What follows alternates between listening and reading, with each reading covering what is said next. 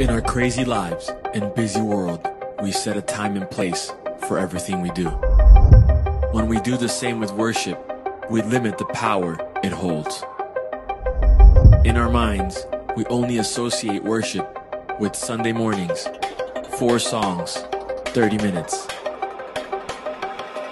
In reality, it is much deeper than that. Worship brings us back to our true identity. It is how we communicate with our Creator.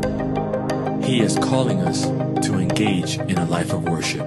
We were made to worship. It's in our nature. Not just in a building, not just when we feel good, not just when life goes as planned. We worship to encounter God.